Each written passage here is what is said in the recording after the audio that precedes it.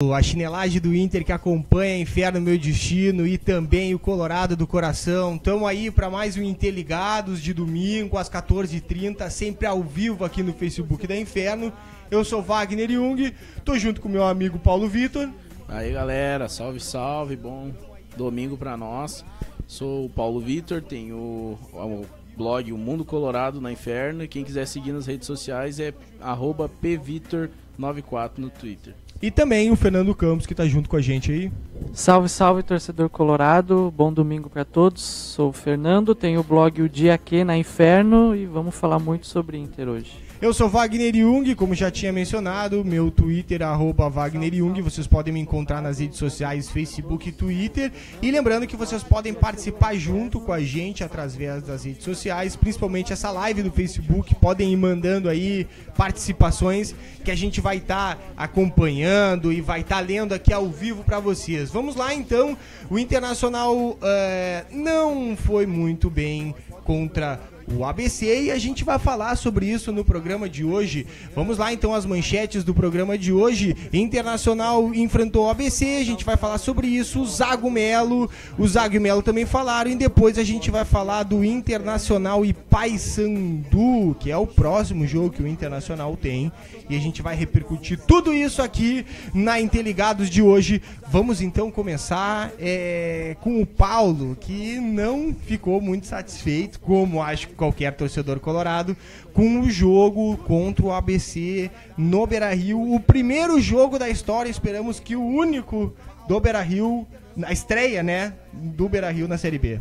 Pra começar, não foi a estreia do Beira-Rio na Série B, né? Ué, o nosso co-irmão utilizou o nosso estádio. Eles já estrearam um pouquinho antes da gente. Então quer dizer que o Grêmio estreou o Beira-Rio na Série B, então... O Grêmio é experiente nisso já, né? Jogar Série B. Coparam até o Beira-Rio na Série B. Até o Beira-Rio na Série B. Ai, tá certo. Mas vai lá, tudo bem então. A estreia do Inter na Série B no Beira-Rio, então. Enfim, não é que foi o resultado que me chateou. O que mais me chateia é a falta de evolução do Inter em sistema, em futebol apresentado. O Inter apresenta praticamente o mesmo futebol de boa parte do gauchão. O Inter não tem uma partida inteira, uma grande partida a se destacar. É sempre lampejos. O Inter teve consistência defensiva num jogo, teve bastante triangulação no outro, criou muita oportunidade contra o ABC, mas sempre peca numa ou outra coisa. O Inter não consegue ser consistente. O problema esse final de semana foi o nosso ataque. Por mais que criou, a gente teve dificuldade para fazer o gol. E eu acho que passou o tempo que o Zago tinha para ele implantar um trabalho. Agora tá na hora dos resultados, a gente já tá no meio do ano e o Inter tu não vê nenhuma evolução do 2016 para 2017. Com certeza.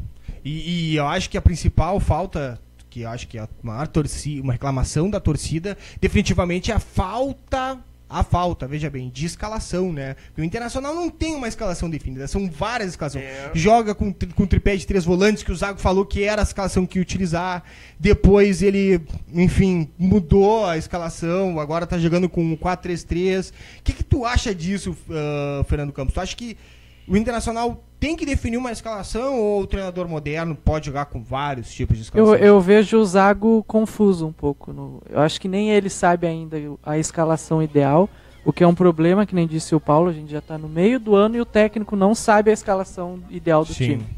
Uma hora ele quer jogar com 3 atacantes, que nem ontem, aí contra o Palmeiras ele joga com o Losango no meio campo, e aí parece que o time também não consegue se adaptar a um esquema, porque ele não está acostumado a jogar, porque varia o tempo todo. E mais, o problema ontem, eu acho que até o primeiro tempo, todo mundo viu, foi bom. O Inter criou bastante, apesar de perder um caminhão de gols. Sim. Mas o Zago mexeu muito, muito mal.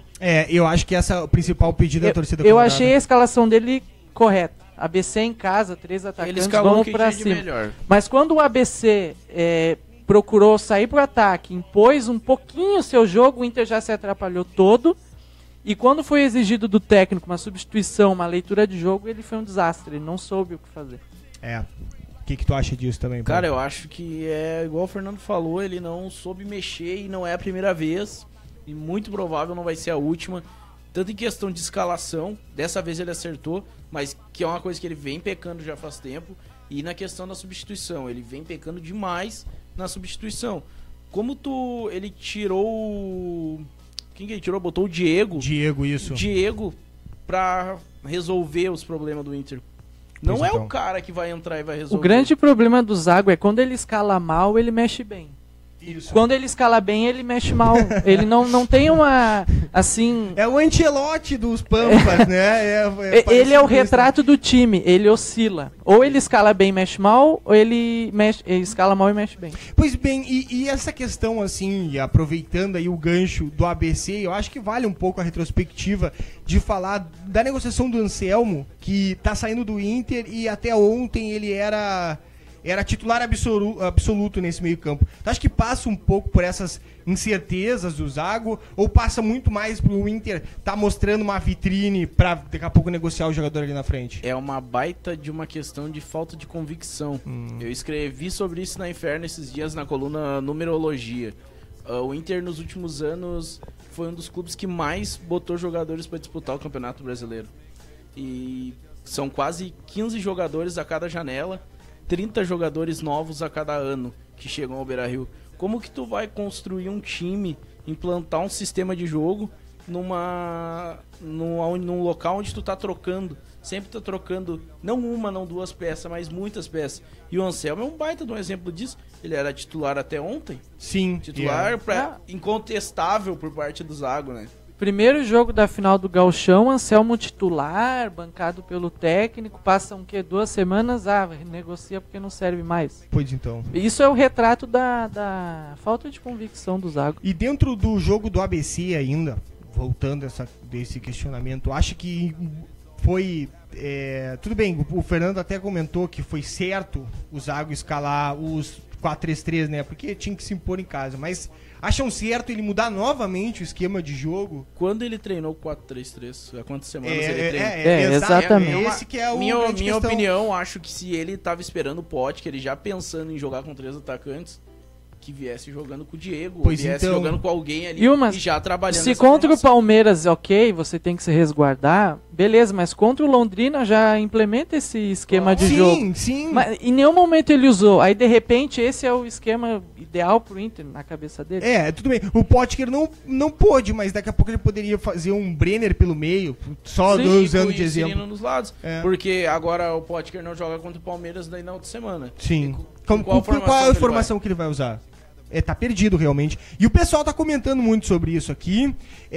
O Guilherme Silva participa com a gente, manda: o Inter tem um elenco muito bom, mas o Zago erra nas trocas. Acredito seriamente que precisamos de um técnico que não tenha medo de ser ousado. O elenco do Inter é muito bom no ataque, porque no meio campo eu ainda acho que precisa de um jogador. Até a defesa agora tá faltando peças, né? Tem os 2 titulares, o Danilo e quem mais que é o zagueiro? O Klaus? 4 zagueiros. Pois então. O Inter negociou o Paulão, né? Paulão, Neres, uma competição longa, viagens, desgastante. Não sei se dá pra encarar com 4 zagueiros. Quando vem, vão subir alguém da base, né? Não sei se tem alguém... Não, acho que da base não corre o risco de subir ninguém, mas eu acho que o Internacional busca um zagueiro. Isso é certo que o Internacional busca um zagueiro. Inclusive, a Inferno Meu Destino trouxe ainda em primeira mão, na primeira janela, uma conversa que a gente teve com o Moledo, que o Moledo estaria em negócio com o Inter, naquele momento não, mas para a janela do meio do ano que tinha possibilidade. Então talvez o Inter tenha buscado esse jogador. O Panathinaikos, o clube dele nunca ia liberar ele naquele momento, né? Não, naquele momento, em janeiro. É o fim da temporada europeia agora. Sim, agora é o fim da temporada, mas era o meio do campeonato e tudo mais. Moledo, seleção do campeonato, tudo. Naquele momento realmente não tinha como. Mas ele também já estava se antecipando, já estava se acertando com o Inter por meio do ano. Agora, se vai dar... É um questionamento que a gente fica sempre... Mas todo mundo conhece o Moledo, né? E não precisa nem falar da qualidade técnica, a força física dele. Colorado, que é Colorado, acho que quem lembra dele, da primeira passagem dele, não entende como ele não foi aproveitado na segunda, né? Eu até entendo, né? Tem um nome e sobrenome, né? Argel, Fux, porque o Moledo, quando saiu, vocês podem fazer retrospectiva aí no site da Inferno, ele falou lá que eu tô saindo por causa do treinador. Ele não falou que tá saindo por causa de dirigente, não falou que tá saindo por causa de diretor, ele falou, eu tô saindo por causa do treinador. Aí tá chegando uma proposta pra mim, muito importante, que é uma proposta pra mim significativa e principalmente que eu vou poder jogar. O treinador era fã do Paulão? Não, dizia que tinha que jogar no Barcelona, nunca vi isso. Ele preferiu, o Argel disse, quando foi questionado sobre o grupo dos zagueiros, ele falou que ia ficar com o Paulão, o Hernando e Alan Costa. Não, é isso que é grande questionamento, né? Ele atrás do Alan Costa. É absurdo. O Moledo atrás do Alan Costa, tudo bem, ele passou uma longa recuperação e tudo mais, mas atrás do Alan Costa. Entendeu? O Alan Costa jogou, todas as vezes que jogou não foi bem. Um zagueiro que já chegou na seleção, Moledo. Ele jogou uma vez bem, que foi contra o Atlético Mineiro. Eu acho, mais ou menos, dá pra falar ainda. O pessoal vai me matar Eu aqui. não consigo lembrar de nenhuma atuação do Alan Não, Costa. eu tô sendo caridoso, cara. Calma. Foi ok. Né? É ok, foi mais ou menos. Legal. Foi legal. Foi joinha. Deu like. 6,5, foi a atuação 6,5. Foi uma acima do normal ainda dele. Né? Então complicado. é complicado. A gente são questionamentos que a gente sabe. Paulão e Hernando, não dá pra fugir disso. Foi a zaga rebaixada. Vai ter gente que vai discutir, achar que o Paulão poderia. Acho que a grande maioria não concorda como eu. Vai falar um pouquinho do Hernando, que daqui a pouco o Hernando não é tão ruim, também não discordo, mas é a zaga rebaixada. Eu acho que a então, grande não dá questão pra se é essa. pegar, É a mística, aquilo que fica em torno ao zagueiro do rebaixamento. Pesa tanto para relacionamento com a torcida, quanto para a moral do jogador dentro do campo, né? E ainda voltando o ABC, a defesa do Internacional. Bom, já que é o assunto, né, que ainda precisa de um jogador, quem é o jogador que tem que ser a defesa do Internacional? Quem são os jogadores, né? Na verdade, o Vitor Cuesta diz que o Cuesta parece uma pessoa certa. O Ortiz ainda que divide opiniões, né? De ser um jogador que promissor e ser um jogador que tá deixando a desejar. Eu acho que é um pouco de falha, eu acho, em relação a todo o futebol brasileiro. É aquele jogador que chega, faz um jogo espetacular e já é a confirmação. Já Coelho, lembra? Estreou. Deu uma arrancada no primeiro jogo que todo mundo respirou fundo, né? Poxa, foi 4-1 contra o Juventude nesse jogo. E o Bolanhos, vocês lembram também? 3 gols na estreia pelo Inter. É uma questão assim, o Léo Ortiz fez aquele... Ele já era comentado há muito tempo, né? Sim, com Só certeza. que aí ele fez aquele jogo, acho que foi com o Sampaio Correia, que ele acertou um lançamento fora do comum pro Carlos. E aí se cria aquela mística em torno dele. O zagueiro lançador. Ficam esperando o jogo todo para um lançamento. Não dá para tirar o Léo Ortiz porque pode ser que ele acerte um lançamento. Mas eu acho zagueiro tem que defender. É que divide um pouco disso também. Daí depois tem um zagueiro que não sabe sair com a bola e falam que o zagueiro não sabe sair. Mas eu acho que ele vai ser o zagueiro titular do Inter, mas acho que ele foi colocado um pouco prematuramente. Eu acho que existe uma coisa que eu gosto de falar, é um termo, tá? É maturação do jogador. O Inter não matura os jogadores no profissional. O jogador começa um ano, nesse mesmo ano ele já é utilizado e ele já tem que ser profissional. O Léo Ortiz já era pra estar o ano passado no titular do Inter. Olha o que era a defesa do Internacional ano passado. A mesma velocidade que o Inter abraça um jogador é pra descartar. Não é assim, né? O tempo de maturação vai, por exemplo, mostrar o Valdemir, que tá aí um tempão, o Juliano Fabro, que também são jogadores da base do Inter, que estão no profissional. Isso é tempo de maturação. Ele tá treinando, ele tá se habituando, ele tá descobrindo que no profissional quem sobe são só os jogadores de elite. Quer dizer, os melhores já é selecionado para ir para base e da base para subir profissional é mais selecionado ainda. Então é óbvio que o menino que sente na base quando sobe profissional. Isso é uma didática do futebol profissional. Agora, tu diminuir isso, tu dando tempo para ele sentir que o futebol profissional é muito acima da base, acho que é o fundamental. E é o que os clubes não fazem. O Andrigo sobe, Andrigo, seja o melhor jogador do time do Inter ou vai embora. Quer ver? Everton Felipe chegou no Inter, não teve... estava na base, subiu profissional, não teve um jogo no profissional. Nem no banco. Que é um exemplo clássico, Lucas Lima. Sim, e o Lucas Lima ainda teve oportunidades, mas assim, o Everton Felipe, por exemplo, que a gente estava debatendo isso aí, tá no esporte, jogando bola, poderia estar jogando no Inter. Já é titular há uns 2 anos no esporte. E tá chamando a atenção, que é o principal, já tem clubes da Europa querendo ele, então assim, é o tempo de maturação, não tem esse tempo. E isso não é em defesa do Léo Ortiz, porque eu acho que no momento, se o Danilo Silva tava jogando o que tava jogando no Dínamo, eu acho que ele é titular. O Zago não vê isso, e eu acho que não é pra queimar o Ortiz falando, não, o Ortiz tem que ser reserva. Pô, o Ortiz tem uma baita carreira pela frente, eu acho ele muito bom, ele tem jogos na base, assim, excepcionais. Ontem ele mostrou em um lance que ele tem potencial, quando a bola vem lá no alto, e ele domina a bola, assim, e dá um lançamento. Eu acho que aquilo ali é um potencial, e já se fala potencial, mais à frente. Então, tem que cuidar pra não pular a etapa, né? Ainda mais zagueiro que um erro é fatal, né? Então sim, tem o Eduardo? O Eduardo é um exemplo. Né? Então, Eu não lembro de não acho que aquele lance naquele primeiro jogo foi falha dele, só dele, assim. Ele não fez o pênalti, ele cuidou pra não fazer o pênalti e o cara conseguiu passar. Falhou, foi pro banco. Eu acho que até do banco sobrou e foi emprestado. Acabou caindo no esquecimento. Vamos lá então.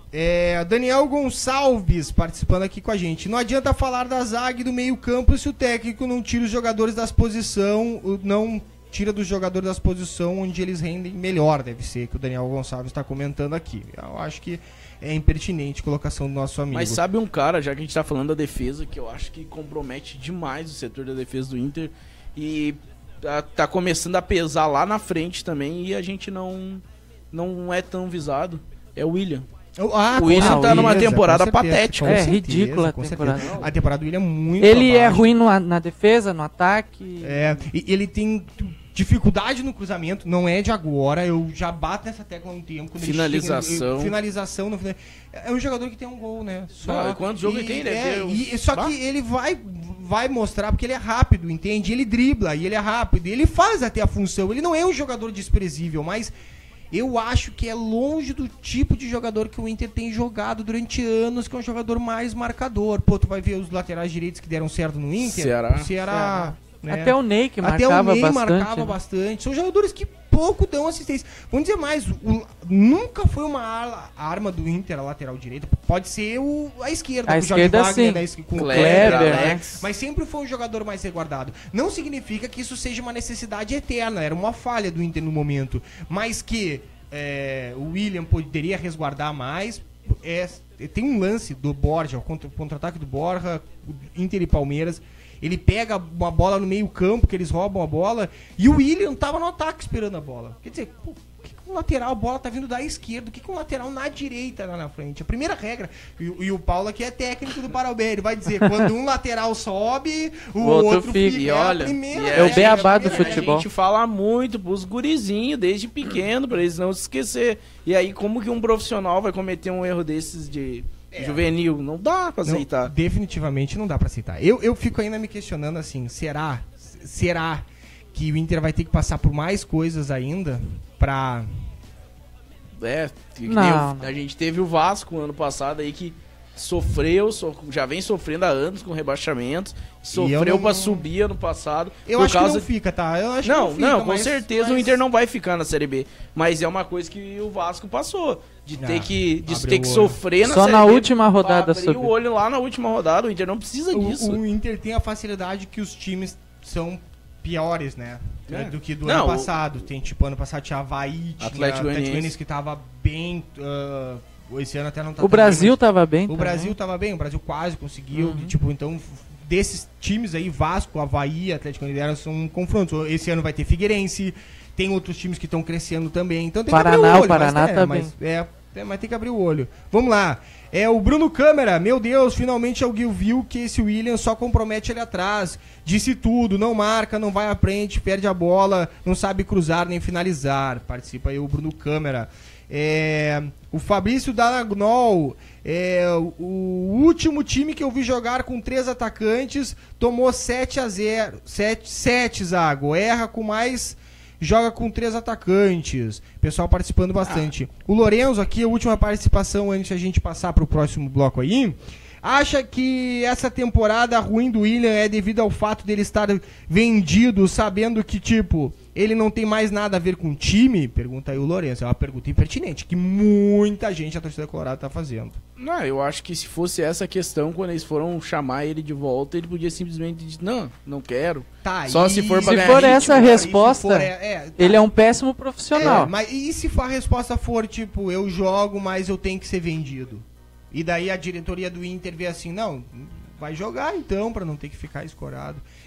Parece que o William abriu mão de valores pra ser vendido. O Inter não bateu no martelo, disse que não vou te liberar e vai ter que esperar até o final do ano. Daí o William, né? Imagina que ironia o William aí ter que jogar o segundo do alemão, que tá quase acontecendo. O nosso glorioso Wolfsburg vai jogar os playoffs da Bundesliga com o terceiro lugar da Série B, da Série B do Campeonato Alemão, pra tentar não jogar a segunda divisão ano que vem. Efeito Arangues, né? Falou que queria ir pro Bayer Leverkusen pra disputar títulos. E foi pro Bayern, não ganhou nada, e o Leicester, que ele abriu mão, foi campeão. Tomara também que aconteça, que ele saia do Inter e o Inter ganhe tudo. Mas também foi um pecado, eu concordo com o Paulo. O Leicester se salvou no ano anterior com um gol do Cambiasso, que era o astro do time, com 30 e lá vai pedrada de idade, com um gol no último lance. E aí como é que tu ia ter a perspectiva de que no outro ano ia ser campeão, né? E a proposta era maior, inclusive, né? Era pra ele ser o craque do time, né? É, com certeza. Bom, pessoal, pra quem não sabe, vai ficar sabendo agora, o Internacional, neste fim de semana pro jogo contra o ABC, lançou uma campanha que visa mostrar pro torcedor que o Inter nunca esteve tão próximo do torcedor e que espera que mesmo com as dificuldades o torcedor se associe e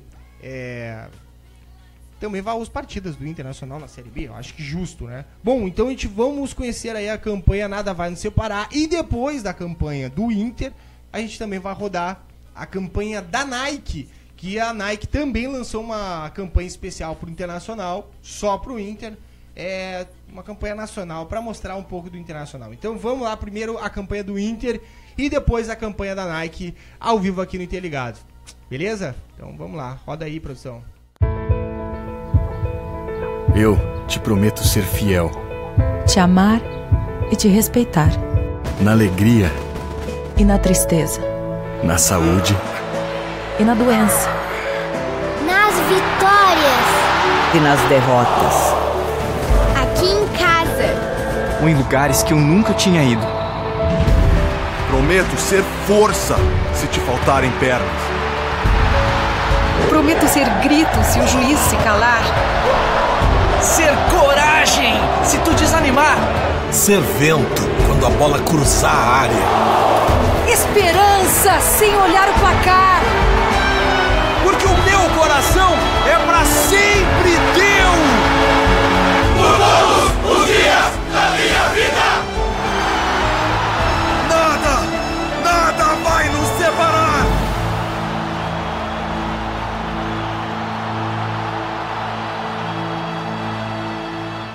Certinho, essa foi a campanha que o Internacional lançou, Nada Vai Nos Separar. Eles nos deram inclusive essa camisetinha aqui, ó, de presente pra gente promover a campanha. Ontem teve disponível o Inter ABC pra colocar na camiseta, qualquer camiseta oficial, por R$5 só você conseguia botar o Nada Vai Nos Separar. E também teve a campanha da Nike, a campanha nacional da Nike, que mostra um pouquinho do Internacional, da força do Inter. É uma campanha um pouquinho menor, mas que também, pra mim, ficou eu também achei muito legal. Emocionante. Muito legal. Então vamos lá. Podem nos tirar a visão, podem nos tirar os aplausos, podem nos tirar a vantagem, o domínio, o sono, o chão. Mas se acham que podem tirar a nossa honra, é porque não conhecem a nossa história.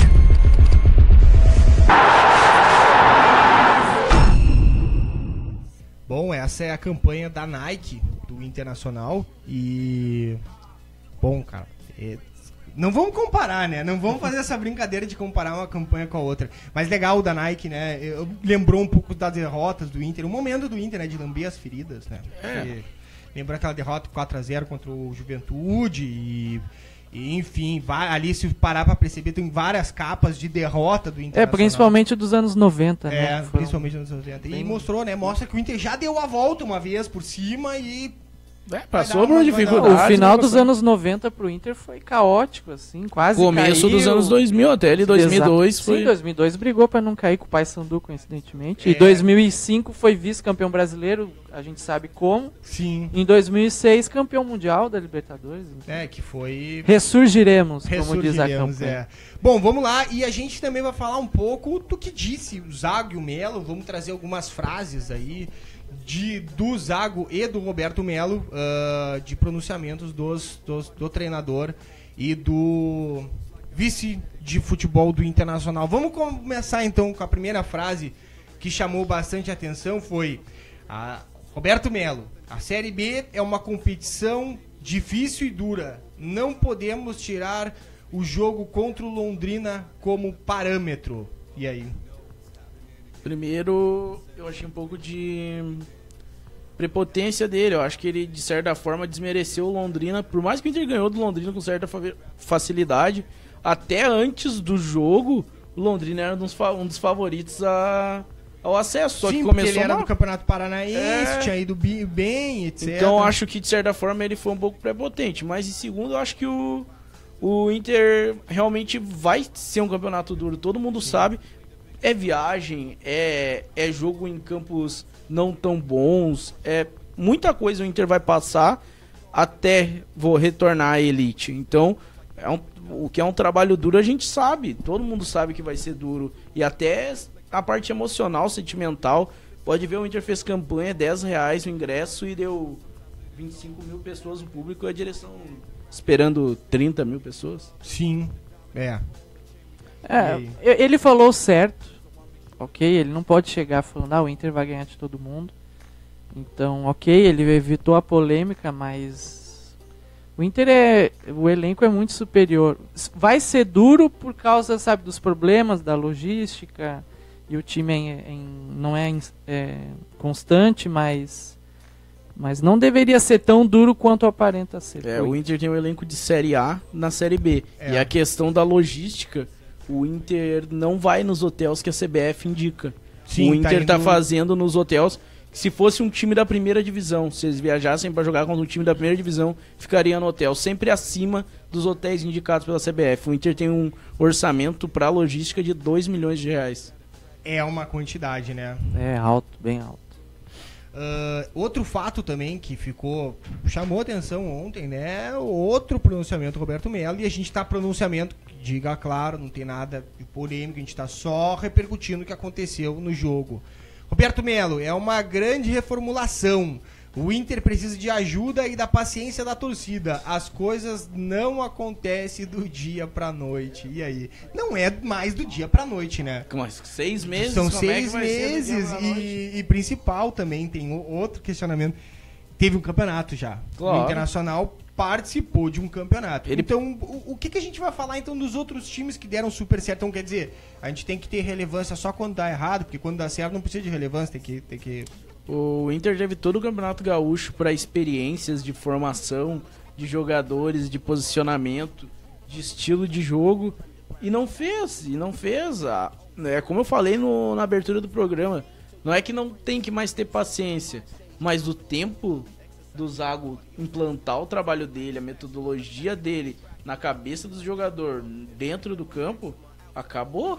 6 meses é um bom período para começar a colher frutos. Olha os outros times, os melhores times do país. O Cuca chegou, por mais que ele já conhecesse o elenco, mas o elenco tinha passado por a mão de um outro treinador. O Cuca chegou, remobilizou o elenco. É assim, a gente vai jogar como no ano passado. E botou o time para jogar. Mas aí é que tá. A história recente do Inter mostra também que ficar trocando de técnico o tempo todo, às vezes não é muito complicado tomar uma decisão agora. Não defendo o Zago e também não tô pedindo a cabeça dele. É só uma questão que eu acho que acabou a barreira. Eu concordo com o Paulo. O sinal alerta tá ligado, moral da história. Agora chegou de tentar, agora vamos mostrar o que fez. A minha opinião é que eu não peço a cabeça do Zago agora. Eu acho que o Inter, não é que ele é ruim o tempo todo nas partidas. Ele tem momentos maravilhosos e aí momentos tenebrosos. Cara, o Zago implantou coisas que há algum tempo a gente não via no Inter. Triangulações, criar bastante oportunidade de gol. pecou bastante na defesa, mas ele implantou algumas coisas. O problema, tem uma filosofia, né? Tem uma filosofia. O problema é a consistência, fazer um jogo bom. O esquema tático e as substituições. Convicções, né? As convicções que... Parece que as convicções são levianas, assim. Hoje ele tem a convicção que pode jogar com 3 atacantes. O Anselmo é titular, amanhã... Amanhã joga com 2 atacantes e o Anselmo é negociado. Então são coisas assim, tipo, Felipe Gutierrez jogou lá, mas daí jogou o Edenilson, jogou o Anselmo, sabe? São situações que a gente não consegue entender. O pessoal tá todo mundo participando aqui, mandando um monte de participação. Lembrando que vocês podem participar através da live aqui, que a gente vai ler a participação ao vivo. E tá lá o Jovino dos Santos. Não adianta contratar bons jogadores. O presidente pode até trazer o Messi e o Cristiano Ronaldo. Zago e o preparador físico. Eu tô... tá aí onde tá o furo. Tá lá o nosso... o Messi e o Cristiano... Acho que o Messi e o Cristiano dá uma ajudada. Só uma ajudada. O Cristiano ia ser uma boa sombra pro Potker, né? O Victor Nunes, o jogador que temos pra dar o jogo é o Robertson. Isso é o fim do mundo. Eu acho que é outra colocação que tem que se botar. Ele abre mão do Valdívia pra abraçar o Robertson. Não, o Robertson é o salvador da pátria. O Valdívia tava machucado ainda, mas... Em outros jogos aconteceu. Já. E tem outra também, né? Tem outros jogadores ali. Tinha um Carlos que ele podia ter botado, podia ter recuado o Nico. Quer dizer, Edenilson ter colocado, ter voltado com o tripé pra tentar dar uma esmagada no meio ali, né? Que é uma coisa que... Cara, às vezes os jogadores podem não estar bem, num momento não tão bom, só que às vezes eles vão ser úteis, eles vão fazer falta. Ontem vai acontecer até o Inter contratar outro cara pra jogar junto com o D'Alessandro ou substituir o D'Alessandro, que o Inter não tem outro meia de armação. Pode parecer... vamos cornetar aí, mas um Andrigo faz falta. Não. Cara, pra botar pra jogar agora... Pro elenco falta. Pro elenco falta. Não, a posição do Andrigo... Não tem outro. Hoje não tem outro, então o Andrigo podia... O Andrigo não tá pronto como o Lucas Lima não teve pronto o tempo... Não tô comparando, tá? Então não teve pronto como o Gutierrez, quando o Goulart não teve pronto uma época. Talvez o Andrigo não esteja pronto, a gente tô só brincando, mas... Falta esse jogador, não tem substituto do D'Alessandro, né? O Andrigo, ano passado, era pra ele ser o substituto do D'Alessandro. O D'Alessandro era pra não ter saído, ter ficado, e o Andrigo seria o reserva dele, substituindo ele. Hoje também, eu acho, na minha opinião, tanto o Andrigo quanto o Seiras poderiam ser ao Dali, não consegue jogar 2 vezes por semana em alto nível. Sim. Então ele joga um jogo 60 minutos... Entra o Andrigo ou o Seiras. Ele joga 70 minutos no outro, entra o Andrigo. Que teria que ser a substituição, não tá sendo substituído. Esse é o problema. O Zago toma decisões de elenco muito questionáveis. Ele abre mão do Seiras, que faz falta numa substituição que seja. Abre mão do Valdívia. E aí o elenco do Inter, todo mundo diz, precisa de um meia, e ele abre mão dos meias que o Inter tem. E aí vai acabar, uma hora, sobrecarregando o D'Alessandro. Claro. Né? Que não é mais nenhum guri. Vamos lá, o Rafael Nunes participando aqui. Triangulações interligados. De onde, me expliquem, se tem uma coisa que o Inter não faz triangulações, só olhar o jogo. Discordo da minha. Discordo. Pelas laterais ali, o gol tem do bastante Inter triangulação. no final do Gauchão no Beira-Rio, do Alessandro e Nico. O gol de ontem teve uma triangulação e chegou na linha de fundo, o Wendel cruzou pra dentro do pote que ele fez. Triangulação não necessariamente é pelo meio, você pode fazer pelas laterais. Ponta, Carlinhos e o Wendel antes deles machucar. Cara, o Inter pega pelo meio. É totalmente diferente do ano passado. Assim, não tem, as triangulações acontecem, o Dourado sai a bola. O Inter é mais forte que o ano passado. Se o Inter tivesse esse time ano passado, não caía. Só filosofia. Só pelo Nico jogar já. D'Alessandro. D'Alessandro. Cadê o Valdívia? Tá todo mundo aí perguntando. Pergunta o William Med. Tá no departamento médico. Valdívia tá com uma lesão na coxa. Ficou o 3º jogo agora de fora do Internacional. Time levou o Bernard Leonardi. O time levou mais de 30 bolas na área contra o ABC. Caramba, ABC. Falta alternativa para a jogada de lado de campo. No meio não tem infiltração. Parece que além dessas deficiências, falta um comando no vestiário. Jogadores parecem não respeitar o Zago. Participa aí o Bernardo Leonardi. Tem outra aqui, ó. O Thiago Borges dos Santos Roça. Ele monta um time. Danilo, William, Ortiz, Cuesta o Wendel, Dourado, Edenilson, Gutierrez, Dali, Nico e Potker. Dá sequência nesse time. Ele monta o time com o tripé do Zago ali. Que eu acho que, sinceramente, e acho que essa participação do nosso amigo Thiago é muito impertinente. Por que ele mudou o esquema técnico? Jogou bem contra o Palmeiras. Pois então, eu não consigo entender. Quando ele começou a dar sequência, pelo menos no esquema, ó, é o tripé. Aí ele muda, tira o tripé de... Até eu brinquei no meu Twitter, né? O tripé que tá dando certo é o da frente, né? O de trás, porque não tem uma lógica assim na mudança.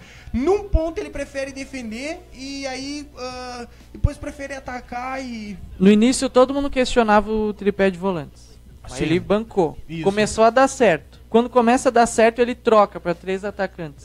E aí, Minha opinião, ele bancou o Cirino pra cima do Brenner, primeiro. Tá. Aí, chegou o Potker.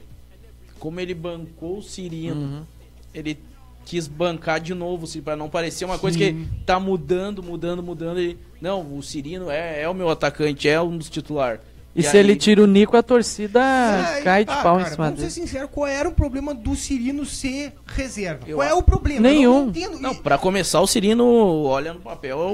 Qualquer um que olhar no papel, o time do Inter, o elenco do Inter, tu não bota o Cirino entre os outros. Eu digo assim, ó, qual é o problema? Porque assim, a gente usa o reserva como se fosse um lamentável ser reserva, né? Não é.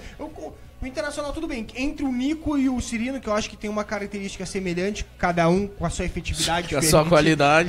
Mas se tu parar pra ver, não tem muita diferença, assim, em esquema tático. E o Nico, em certo momento do jogo, assim, deu uma sumida. Então, por exemplo, poderia ter tido uma substituição.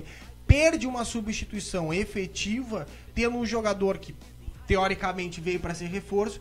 E ele não tem essa opção, porque daí, segundo tempo, acabou, teve que botar aqui o Diego, Robertson, sabe? Que não pode ser um jogador, isso não pode ser a solução. E não muda o time, porque o time já tá com 3 atacantes, compreende? E olha, eu até não achei ruim o esquema tático, acho que o Zago acertou lá no momento de escalar, porque acertou porque a perspectiva era que daqui a pouco ele usasse...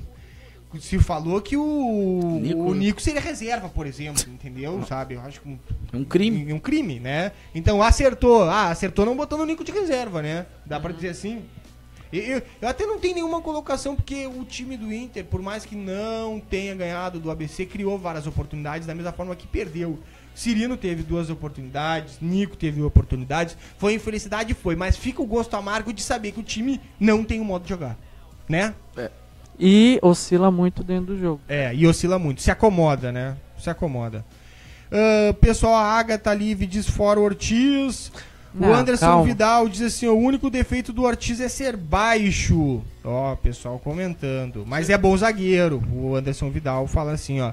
O Brenner é melhor que o Diego. E aquelas questões assim de posição, não ter muita... posição diferente. Não, o Brenner também, titular absoluto um tempo atrás. Agora nem entra mais. 2 jogos, 3 jogos, nem entra mais. Isso não entra mais. Nem entra. Entre o Carlos, entre o Diego e o Robert e o Brenner. O Robert. Será que o jogo não estava amarrado o suficiente pra um time que cruza 37 bolas na área. Exato, o Inter cruza o tempo todo, coloca 2 centroavantes. Pois então, mas daí não tinha ninguém. O Internacional tem que fazer jogada de 2 toques na bandeirinha de escanteio, porque não tem jogadores desse qualidade no jogo aéreo. Do jogo aéreo, então... Cara, mas eu acho, minha opinião pessoal em questão ao jogo aéreo, esses cruzamentos pela lateral, eu acho que não pode ser a estratégia do time o jogo aéreo. Eu sou totalmente contra.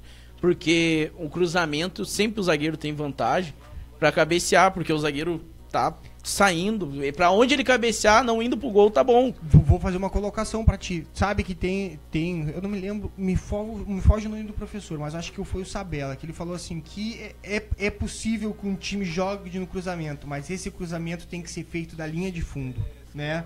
Porque o cruzamento, que a maioria dos cruzamentos são feitos, eles são feitos da lateral pra dentro. Agora o cruzamento da linha de fundo, ele corta pro lado oposto do goleiro. Confunde a defesa, né? E tu obriga o goleiro a sair. E pega o atacante de frente. E o outro questionamento que se faz é que a bola, geralmente, quando vem da linha de fundo, a curva é pra fora. E a bola, quando vem da lateral a curva é pra dentro, né? A bola, ela curva, entra, então facilita pro goleiro dar de frente. Quando a bola vai assim, o goleiro tem que sair. E da linha de fundo facilita até pro lateral na hora de cruzar, sim, né? de cruzar, com certeza. O Inter não chega na linha de fundo pra cruzar. Quando chegou, o Cirino desperdiçou ontem, né? Foi aquela bola e o gol também foi um cruzamento de linha de fundo. Não, a bola aérea, ela tem que ser um recurso.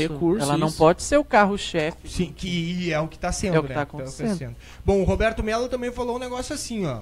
Em duas, tá? Vamos botar em duas partes. Conversamos sobre algumas possibilidades sobre a saída do Valdívia, mas não ficamos contentes com nenhuma até aqui. Em outro momento ele também fala assim, ó. O Zago é nosso treinador, podemos melhorar nosso jogo. Temos uma semana livre para treinar, o rendimento será melhor. Falou Roberto Melo após a... Olha, ponto 1, Valdívia. Pra mim, estão tentando negociar. Até aqui, acho que deixa claro, né? Já escutou. Das propostas que foram, inclusive uma das informações é minha que o Valdívia estaria negociando com o Atlético Mineiro e teria Erasmo e Maxwell disponível. Destes, eu acho que só o Maxwell. Realmente... Porque o Maxwell tem aquela fase muito boa do Botafogo. O Dinese. E o Paulo pode falar melhor que fala no Colorado. Jogou muito na Udinese. Saiu de lá vendido para os Emirados, se eu não me engano. Sim, um caminhão de dinheiro. Um caminhão de dinheiro. Foi assim, ele bateu lá, fez sucesso na Udinese rapidinho para os Emirados. Mas o Williams também jogou bem na Udinese. Mas o Williams não foi ruim no Inter. O Williams eu acho que era... Pesou o erro da saída de bola dele. O Williams era o Williams Pitbull, só pra contextualizar com a galera. Mas eu não acho que ele era um ruim volante. Não, ruim não, mas... Chegou a ser o melhor volante do Brasil, considerado em campeonatos brasileiros. Teve o melhor roubada de bola um ano pelo Inter, o maior ladrão era de aquele bola. Negócio, ele roubava e devolvia. Pra roubar de novo, que ele queria ganhar, né? Entregava a bola e roubava. Mas em questão do Michael Suel, logo quando ele chegou na Udinese do Botafogo, voando no Botafogo, ele foi uma preliminar de Champions e ele deu uma cavadinha e ele errou e eles caíram fora. Nossa, caiu o mundo do Maxwell na Udinese e passou um tempo, ele recuperou a confiança e estourou em 6 meses, assim, que os Emirados vieram e largaram um caminhão de dinheiro em cima dele. Então seria uma boa. Já caso do Eraso, assim, o Eraso eu acho que é um jogador equivalente ao Hernando.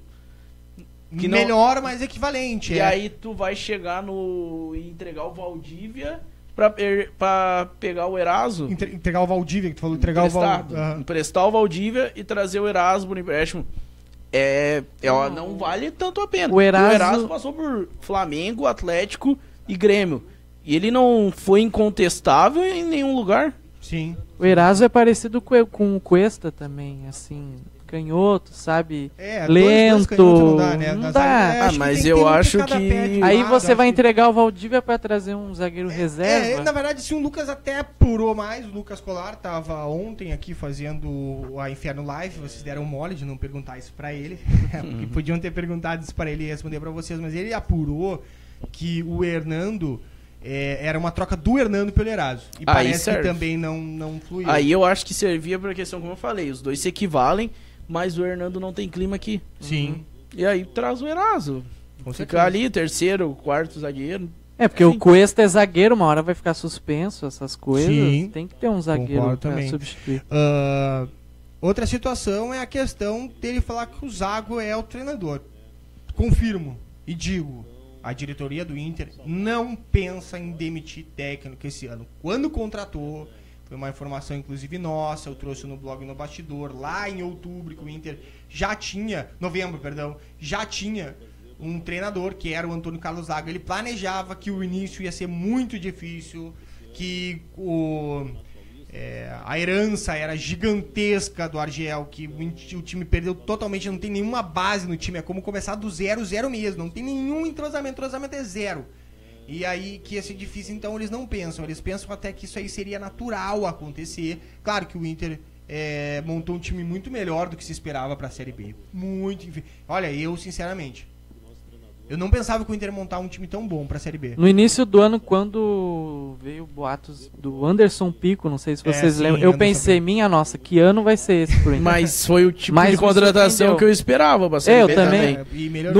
Nunca ia esperar um Vitor Cuesta pra Série B. Cirino, Potker. O Wendel tava titular no Corinthians. O Potker, o artilheiro.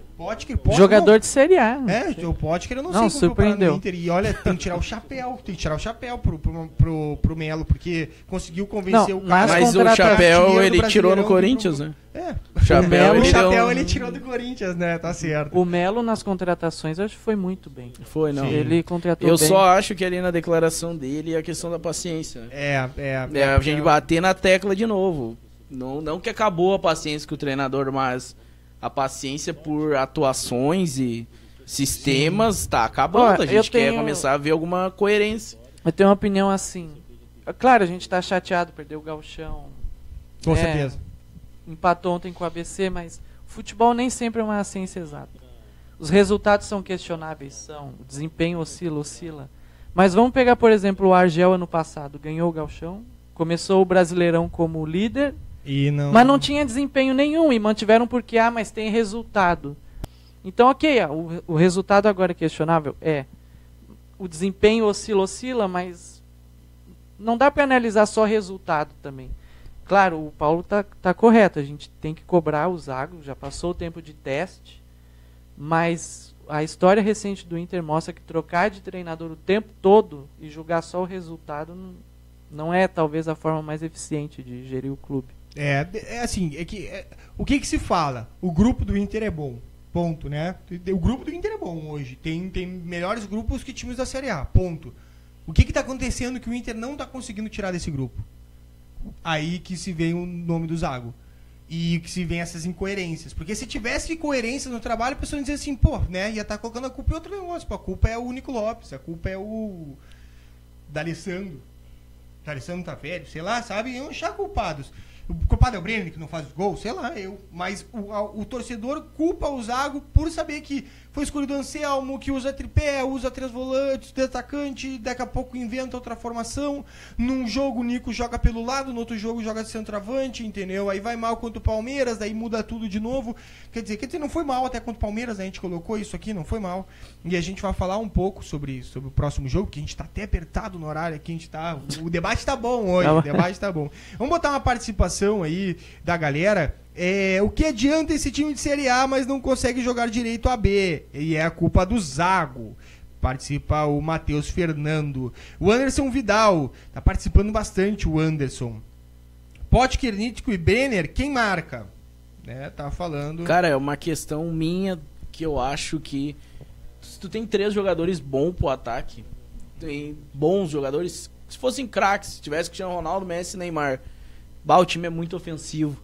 Eu acho que é a hora, que esse é o momento do jogador mostrar o quão diferenciado ele é.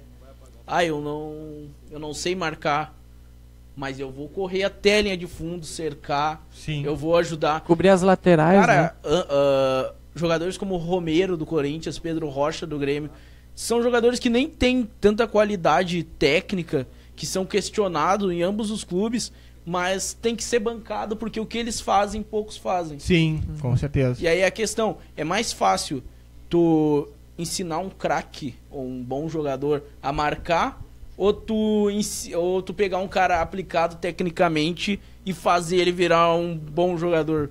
Definitivamente. Bom, galera, lembrando que vocês podem participar através do Facebook, mandar aqui na live do Facebook sua pergunta, que a gente vai responder por maior prazer, e a gente vai estar todo domingo aqui às 14h30 no Interligados ao vivo, que rola que nem fé no meu destino. Às sextas a gente tem o Giro da Semana Colorada às 18h30 comigo. Aos sábados tem Inferno Live com o Lucas Colar, que também vai estar repercutindo tudo que acontece no Internacional e respondendo aí diretamente todas as perguntas do Inferno Live. Quem faz o programa é o próprio torcedor. O pessoal tá muito entrando aqui, participando, e a gente vai projetar agora o próximo jogo do Internacional, que é contra o Paysandu lá fora, um jogo que não dá pra dizer que não é histórico, né? Porque volta a encontrar o Paysandu depois de tanta polêmica do passado, depois de... Quer dizer, acho que não é a primeira vez desde lá, né? Mas envolvendo a Série B, com certeza, né? Vamos deixar o Fernando falar sobre isso. Acho que o Fernando tem uma memória mais lúcida. Pra ti, o que representa o Internacional Paysandu agora, nesse momento? Em 2002, o Inter e Paysandu jogaram em Belém também. A última rodada do campeonato, o Inter arriscado a ser rebaixado. E uma polêmica de compra de jogo, essa coisa toda, Sim. que não foi comprovado, mas enfim. Mas os gremistas usaram isso durante muito tempo. Eu tenho uma história depois sobre isso, mas a gente vai falar. E sim, não digo que é histórico, mas tem todo esse entorno, né? Essa mística. É o Inter reencontrando o Paysandu em Belém na segunda divisão, né? E tem essa história, mas vai ser um jogo difícil, porque o Paysandu está em quinto, mesma pontuação do Inter. E se o Inter perder, o Paysandu avança 3, a torcida vai lotar o estádio, é bem fanática, né? E tem essa história, vai ser muito difícil. Tá sendo vendido lá, tá sendo muito vendido isso lá. Paguem o Paysandu, toda aquela coisa. Eu acho que vai ser um jogo complicado. Vai lotar e a torcida vai estar inflamada. E o Medeiros vai, porque considera que o jogo vai ser um jogo desse tipo. Então o Medeiros sai de Porto Alegre e vai pra Belém pra acompanhar esse jogo. E já vou adiantar quem que o Inter tem que abrir o olho, que passou aqui pelo futebol do Rio Grande do Sul e não teve quase nenhuma grande temporada ou grandes atuações. Bergson. É o do Grêmio, né? Do Grêmio, não era? Do Grêmio, Pelotas, artilheiro do campeonato estadual. Fez o gol do título, botou a cabeça do mascote, a galera foi loucura. E lá é o Berg Show. Querendo ou não acreditar. Essa é a realidade da Série B. Essa é a realidade da Série B. É Jorge Henrique, é Berg Show, isso aí. É o Tim. Sim. Nossa. É um festival de eternas promessas. É o festival de folclóricos, né? Mas como o Fernando falou, tem toda essa mística envolvendo toda aquela polêmica. E eu acho que é pro Inter também tirar um pouco disso, né? Sim. Porque também foi um momento difícil aquela vez pro Inter e de um grupo que é uma coisa que eu argumento muito, cara. O Inter foi rebaixado com um grupo de jogadores que, se tu for olhar os grupos que escaparam, o grupo que caiu nunca ia imaginar que caiu. Cara, o 2002 tinha Vinícius e Wilson a defesa. O Paulão e o Hernando são muito bons zagueiros perto deles. Eram dois zagueiros que não tinham técnica nenhuma. Era o Clayton era um dos melhores jogadores. O Clayton era o suspiro de técnica, de categoria. Então, não tem, o Inter tem que tirar força daquele time também. Essa semana até a gente conversou com o Diogo, e o Diogo comentou que o que faltou no time do ano passado e que tinha naquele time de 2002 foi a vontade de não cair. Realmente. A garra pra não cair. Isso o próprio Danilo Fernandes comentou, dizendo que o time, em certo momento, não tinha reação nenhuma, mas parece que aceitou a situação. Então é uma questão de também o Inter, do mesmo jeito que o Paysandu vai usar aquele jogo, o Inter usar aquele jogo também para se fortalecer. É importante também a gente ressaltar que o Internacional não tem esquema definido pra jogar. É isso que eu ia perguntar. O Zago vai com 3 atacantes? Aí que tá, era a minha próxima pergunta. A gente não sabe qual é o esquema técnico. Esse é o problema. Que ele pode projetar, Paulo? O que tu acha que ele pode projetar pra jogar lá fora? Tu acha que ele vai utilizar de novo o tripé de 3 volantes, tendo em vista que o jogo vai ser difícil? Sinceramente, não faço nem ideia. Eu acho que vai. Eu acho o 4-4-2 de novo. Eu acho que pela trajetória do Zago, ele vai dar uma... Professor Pardal. Não é que chega... Mas é que ele, sabe... Ele tem um... Eu vou botar entre aspas assim, ele é meio medroso, né? Ele é meio medroso. Você vai jogar com o Novo Hamburgo fora. Estamos sem goleiro, vamos botar 3 volantes, então, sabe? Porque assim... o 3 volantes não seria defensivo. Não seria defensivo se jogasse o Gutierrez,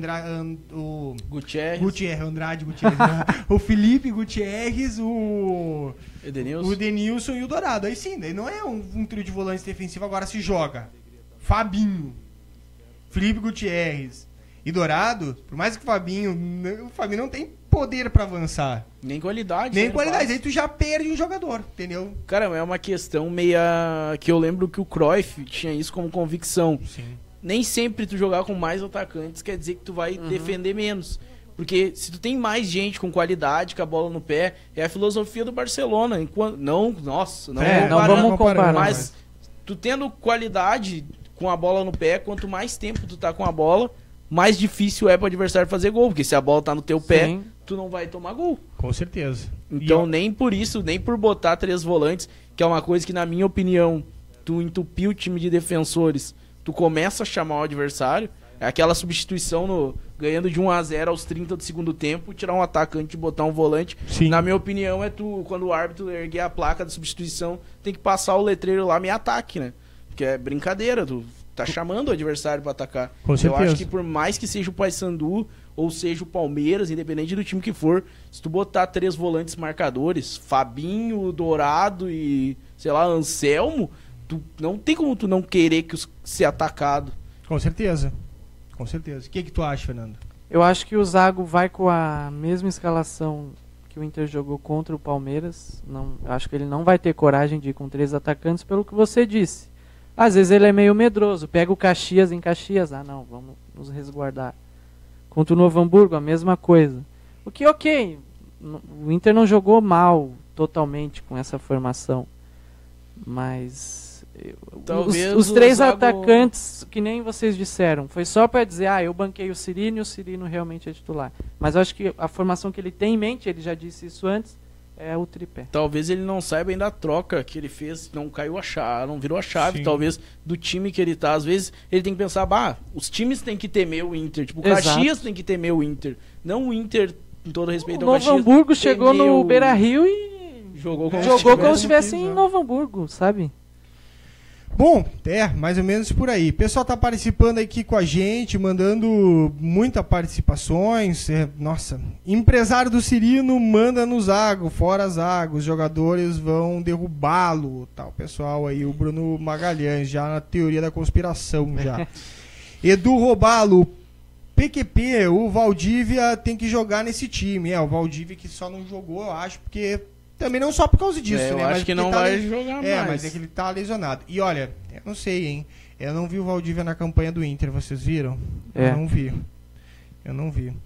Liga Emoções, olha aí, ó. O problema é que as pessoas vão sempre reclamar de alguma coisa, nunca vão conseguir agradar a todos. O time tá muito bem, comenta outro. Abemos no defensor do Zago. Abemos no defensor do Zago. Eu acho que o trabalho do Zago não é tão ruim, mas tem suas... Não, o trabalho dele não é catastrófico. É oscilante. Já passou coisa muito pior, né? Nosso fã lá de Canoas, fãzaço da Inferno Meu Destino, ó, o Mário Godoy. Grande Mário. Ó, Mário. E o Grêmio, diz ele, coitado do Grêmio. Não sei, o Inter não tá bem, mas é a vida. Então lá, o Alberto Martins. Amigos, o problema do Inter e o goleiro é o goleiro e o Zago. Não, acho que nem passou pela mão do goleiro. Nem do goleiro. Acho que não. Mas o que espera contra o Palmeiras ainda ele foi bem, pegou bem. Mas o que vão fazer com o goleiro, com a questão do goleiro? Sim. Ele não é o titular, não é o reserva, ele tá lá porque se machucou os outros. Não, galera, tá no Inter, né? Não é qualquer um que chega ali no Inter. E ele tem o garoto da base, outra questão da maturação. Ele tá passando, ele tá ali. O Jackson foi emprestado pra ele subir pro profissional, pra ele começar a ganhar essa rodagem, atacar o elenco ali. E o Internacional, inclusive, tá com interesse no Elias, ex-Juventude.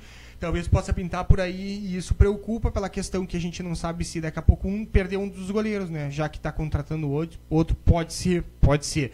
Mas, galera, tem muito mais assunto, imagino que vocês estão super a fim de continuar participando, mandando perguntas, mas o INTERligados de hoje acaba por aqui. Não esqueça de compartilhar a live, tem um botãozinho ali na live, compartilha ela para nos ajudar a continuar com esse programa que acontece todo domingo, INTERligados às 14h30, aqui ao vivo do estúdio da Inferno Meu Destino.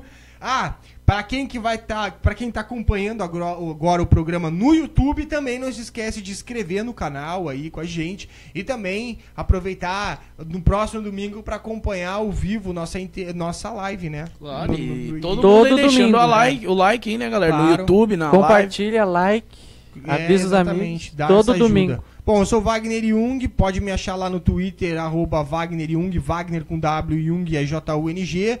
Tô aqui meu camarada Paulo, lá no Twitter, lá, @pvitor94. E o meu amigo Fernando? @FernandoCJ5. Se foi Interligados de hoje, a gente fica por aqui e no próximo fim de semana, não perca, começa a programação de lives a partir de sexta-feira, às 18h30 comigo, depois tem o Lucas e domingo que vem Interligados, daí repercutindo Internacional e Paysandu. Valeu, galera, todo mundo, obrigado por ter ficado até aqui, até a próxima. Valeu, abraço. Tamo junto.